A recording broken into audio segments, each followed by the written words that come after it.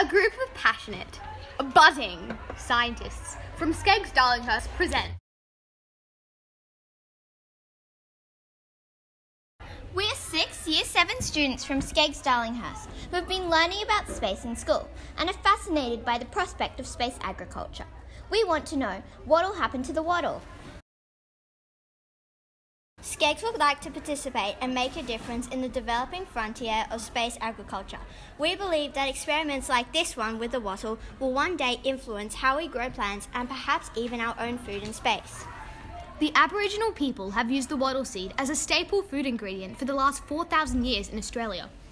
By successfully growing Australia's wattle seed after its space journey, we can begin to gather important information on how the seeds will germinate after exposure to harsh conditions. Our involvement in this project will foster our interest in space and allow us to contribute to an area of science that will impact everyone.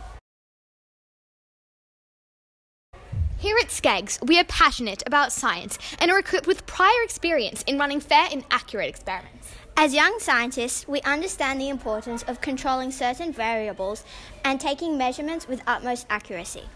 Our curiosity and interest in this project will ensure that we will be committed and dedicated.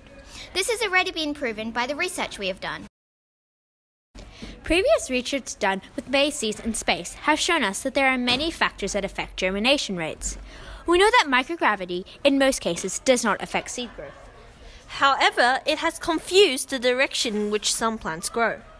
The two greatest factors that decrease or destroy a seed's germination are UV light and radiation. If we can find a way to protect our seeds from these harsh environments, we could directly increase their success rates. Thank you for watching our video. SCEGGS hopes to be considered for this amazing opportunity And be a part of Australian history!